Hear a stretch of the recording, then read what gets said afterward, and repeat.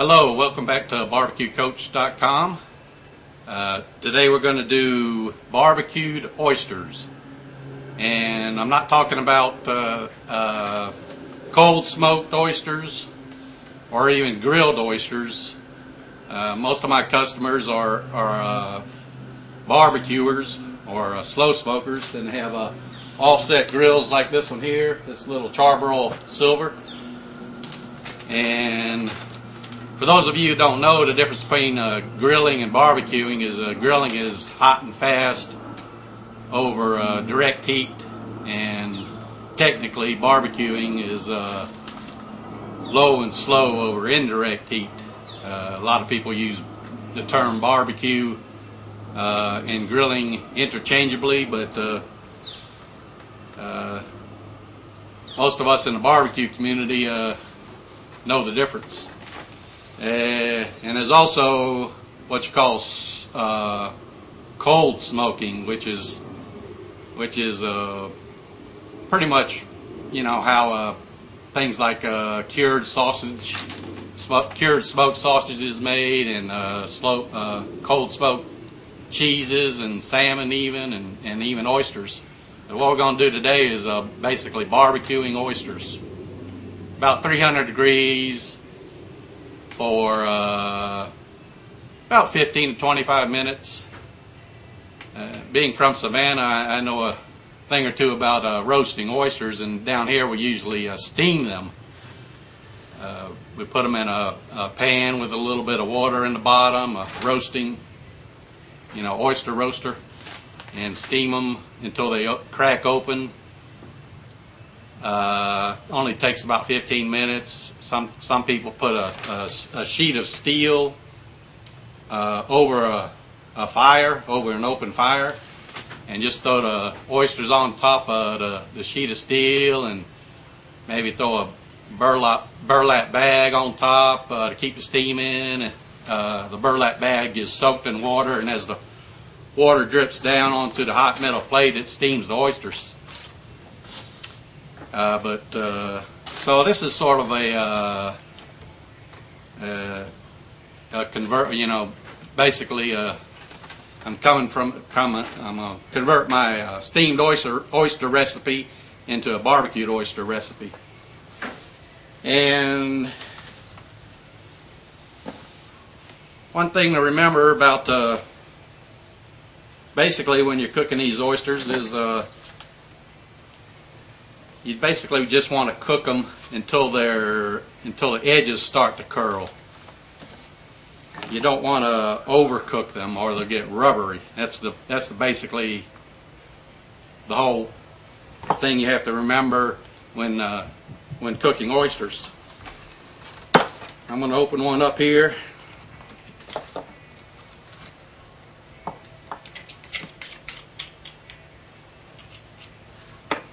And as you can see,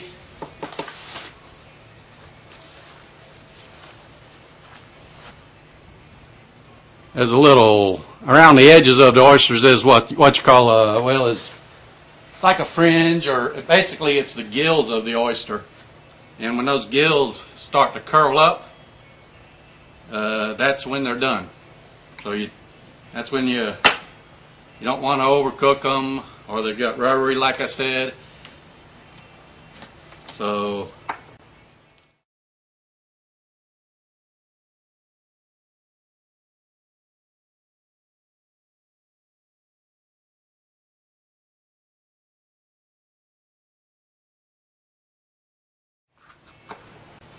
just keep an eye on them after about 15 minutes in your smoker at 300 degrees. You want to check them. See if the edges of the oyster are curling up, and if they are, take them off. Oysters are good to basically eat raw, so you're just basically heating them up. You're not really trying to cook them all the way through.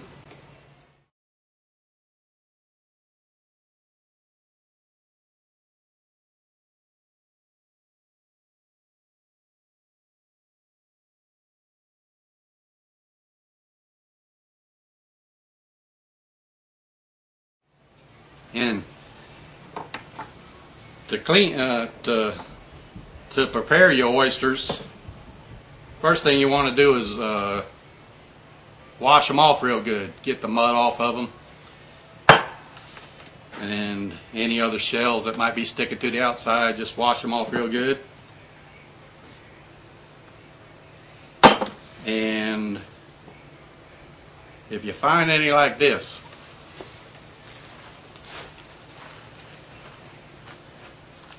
see how that oyster is cracked open?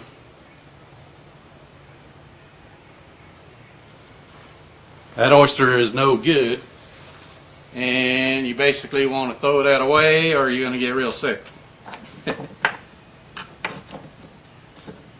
Oysters have a sort of a round shell on one side and a flat shell on the other side. You want to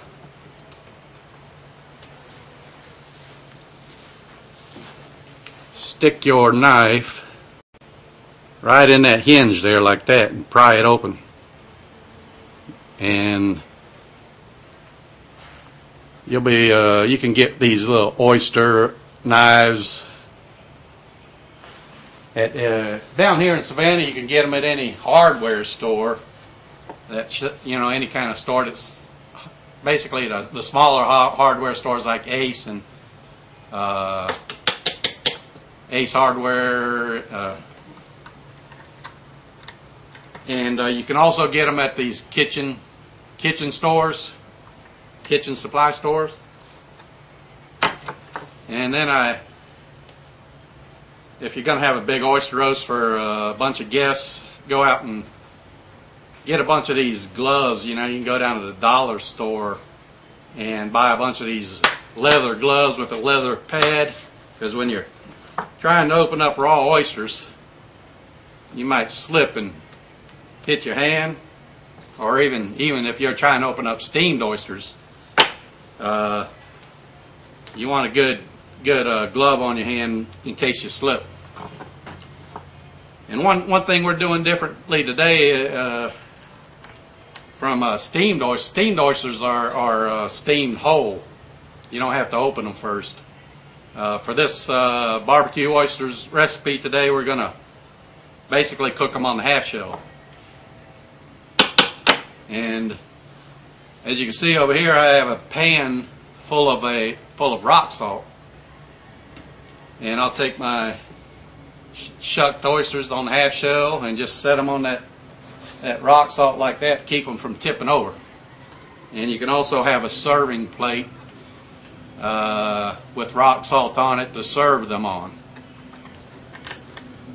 So let's get to opening up these oysters.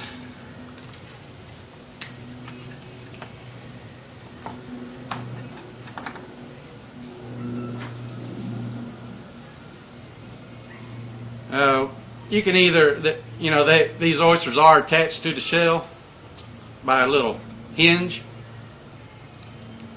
You can just leave that on for now, and you can take it off later as you eat it.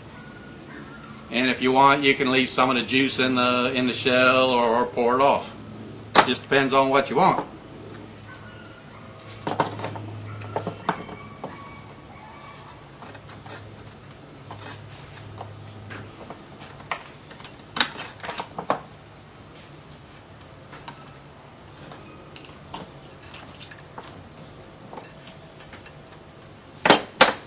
Nice full oysters.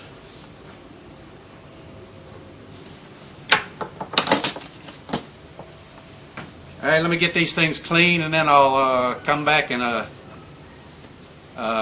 show you a few recipes, different toppings and that kind of stuff, and also a nice cocktail sauce or dipping sauce. Okay, I got all my oysters shucked and got them in the pan with the rock salt down in the bottom to hold them in place. And what I'm going to do now is give you one of my simple recipes for a real good cocktail sauce or dipping sauce. Basically just ketchup, about 1 cup ketchup, Just double up the recipe if you need more. Horseradish, prepared horseradish. This is not the horseradish sauce. It's prepared. It's basically shredded horseradish and in vinegar.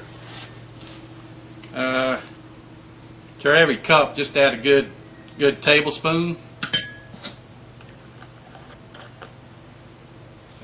That prepared horseradish is more like mayonnaise or something. This is real horseradish. And about a teaspoon of mustard. And a little bit of Tabasco, about a teaspoon of Tabasco, whatever you want. Add more if you like it a little hot. The horseradish has a good bit of heat in it. Just stir that up and that's it. That's a good sauce right there.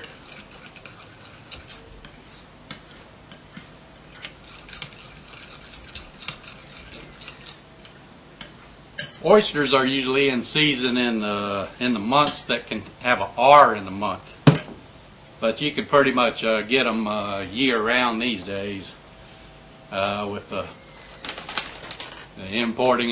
You know, they're farm raised in some places and also imported from other countries year round. I believe in most areas, so you can get them just about any time of the year. One of my favorite recipes for oysters is started out as a microwave oyster recipe. If you're ever in a rush and you want some oysters, just try this little microwave recipe. It's basically oysters on half shell with a little dash of lemon pepper,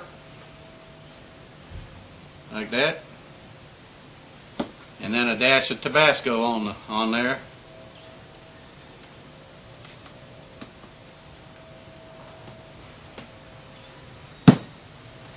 And if you microwave those oysters like that for about 30 seconds, they'll come out perfect. It's unbelievable. But we're going to use sort of convert that recipe over to the one we're using today, and we're going to barbecue them like that.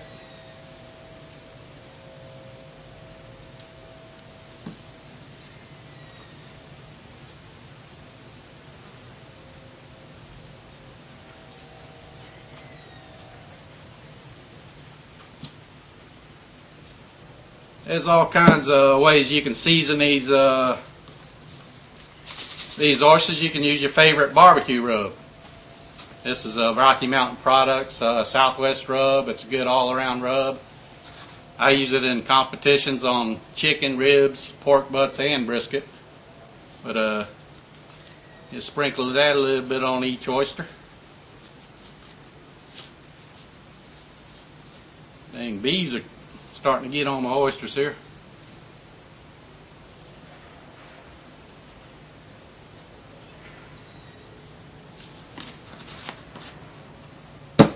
Then what I'm going to do is just take some of this sauce and put it on some, and that'll be it right there. Just a little bit of this cocktail sauce on oysters and cook them like that.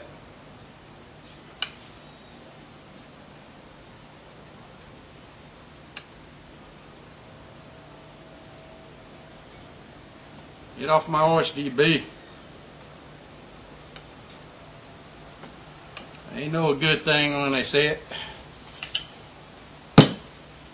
That's 3 recipes right there.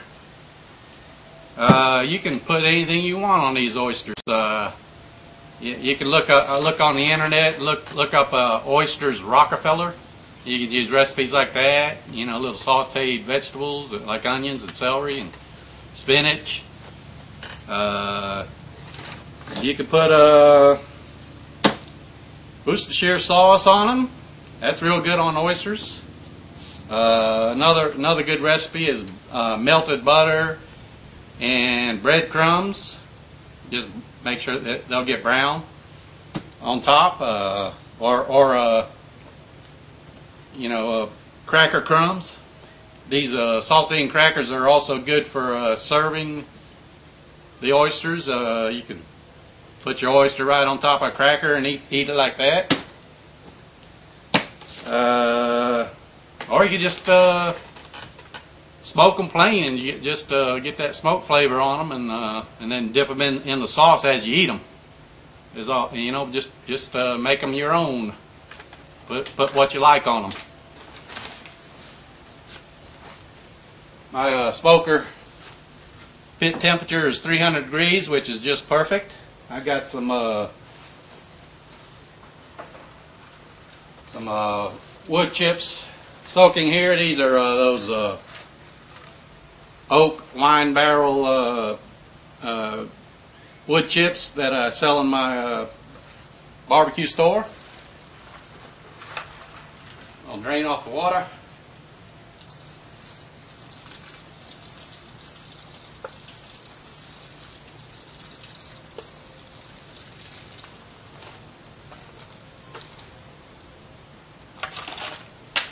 Get some smoke going in this thing. Throw these right on top of the coal.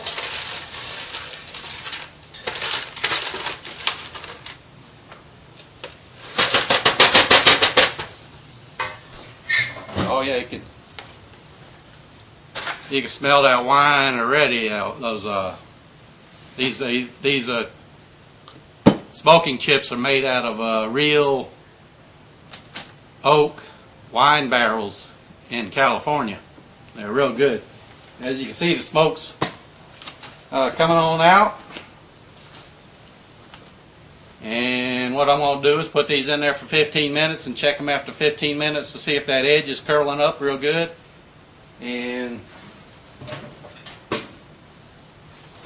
if they need more,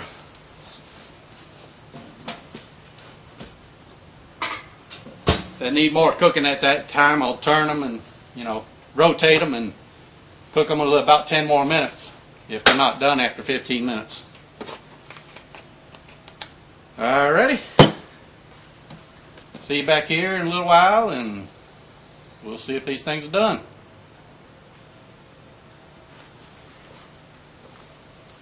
The reason I'm using this charbroil silver today instead of my pellet smokers is because I get a lot more smoke flavor out of this smoker, as you can see.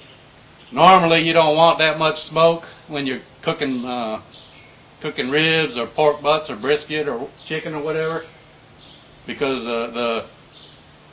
those take a lot longer to cook and you don't want to over smoke them. This kind of smoke right here is usually bad smoke, but since we're just smoking these oysters for about 15 minutes, I want to get a lot of smoke on them and get a lot of that flavor into them. It's not going to hurt them if I'm only cooking them for about 15 minutes. So this is going to turn out just about perfect. Okay, our oysters are finished cooking now. They did take a little bit longer than I thought they would. Usually, like I said, you could steam oysters for about 15 minutes and they'll be perfectly done. But I don't know, I got all that rock salt down in the bottom of that pan and everything, absorbing a lot of that heat and things like that. And it's just a little bit different cooking environment. Just took a little bit longer. I went about 45 minutes with these, and they're done just about like I like them. If you like them a little bit less done, you can just cook them for 30 minutes, or maybe go to a whole hour if you like them a little bit more done. I wouldn't go over an hour though, or you'll probably start getting rubbery at that point.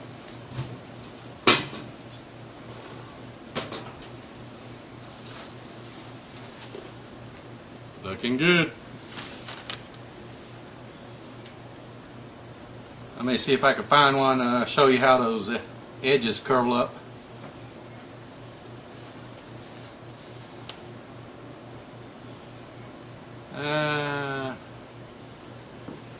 Let's see.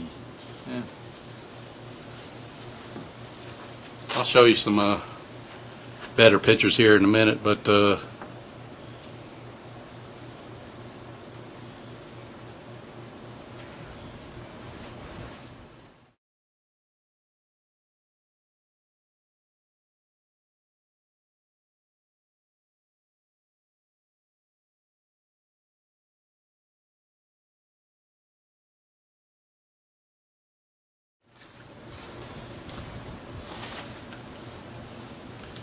And I got a plate. I have a plate of rock salt here, and this is my serving plate. You just take them out of this cooking pan and put them right on your fancy serving plate, and the rock salt will hold them in place.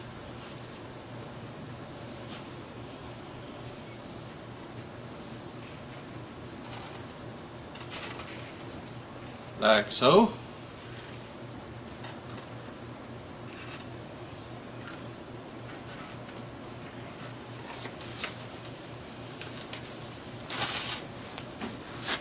There you go.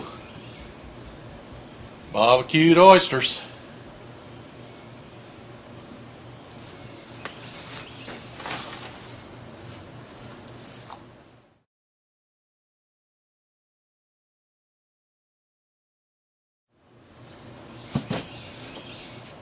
Let me try some of these lemon pepper and Tabasco on.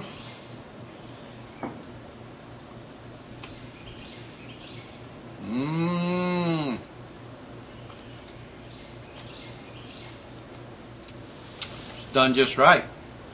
Got a little kick to it. Just like I like it. This is one with a little bit of the sauce on it.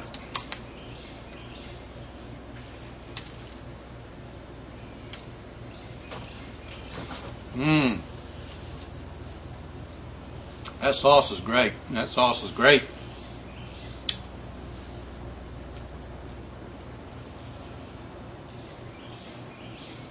Trying to find one with just the barbecue rub on it. I believe this is one of them.